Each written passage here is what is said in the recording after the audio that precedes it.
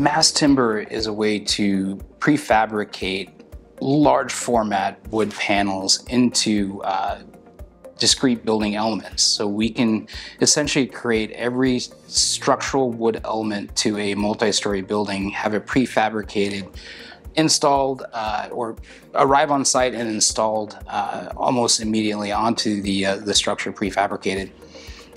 It's a real thing, and there's our markets have doubled every year since we put the facilities in. We've seen increased sales realization, sales revenue, and volume every single year that we've had the facility operating. And that has been largely under a environment in which there hasn't been a whole lot of incentive for people to actually put up a mass timber building. So under the current environment, where there's a lot of federal dollars trying to get to a net zero carbon structure and building, the mass timber movement really stands ahead of any other building material in order to get people towards that type of goal. I definitely think that mass timber construction could be the answer towards low carbon construction. Really, the numbers are known and they're easily calculable on a cubic foot basis. So you can really tell at a completed structure how much carbon each building has sequestered from not only the initial construction, but also through its lifetime.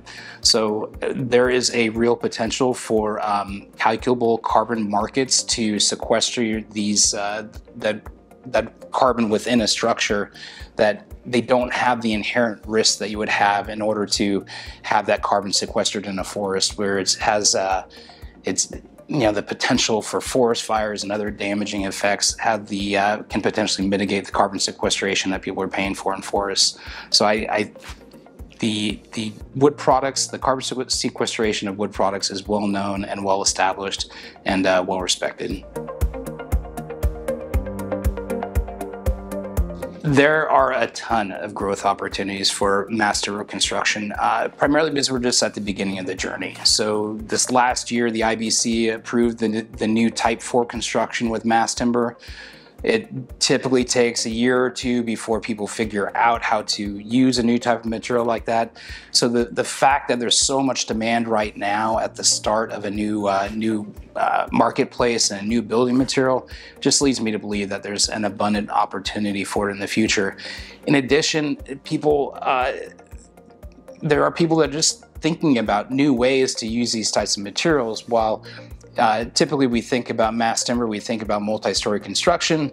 We are currently looking at different ways to make things like bridges and roads and highway sound barriers. And so the potential to use large format panels in a whole bunch of really novel and interesting ways is just being tapped right now, and there's a whole lot of potential in the future.